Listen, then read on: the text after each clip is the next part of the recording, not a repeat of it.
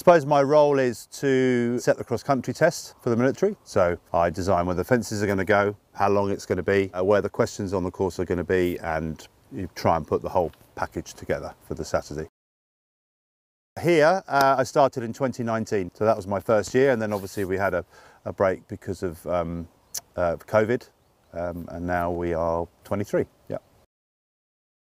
It's a 12-month process to get where we are, and then we try and do some of the build over the winter, and then obviously it's always crammed a little bit in towards the end of the build where we are now. So we're all systems go at the minute, trying to get everything ready.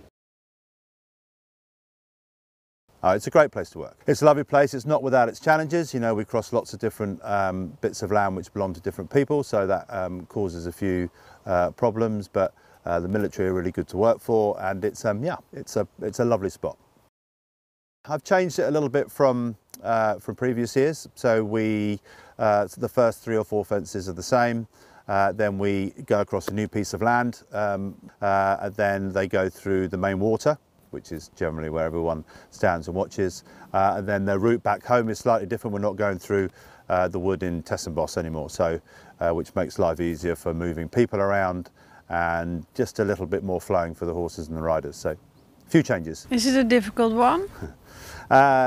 Always difficult to say, because I think there's so many aspects that would make cross-country day more challenging. If the weather's nice, then and the going's good, then that's great. If the weather turns and the going and it's wet and it's a little bit more different, it becomes a little bit more challenging for the horses. So I think it's a good test. I think it's a good four-star test for the horses and riders. So hopefully they'll be up to meeting the challenge. Which jump are you most proud of? I think at the moment the main water complex works really well. There's lots of different options, lots for people to see, so I'm pleased about that. And they're all good in their different ways. I think they all offer something. So I'm pretty proud of everything, really, all the bits. Very nervously. I think I tend to I walk the course in the morning.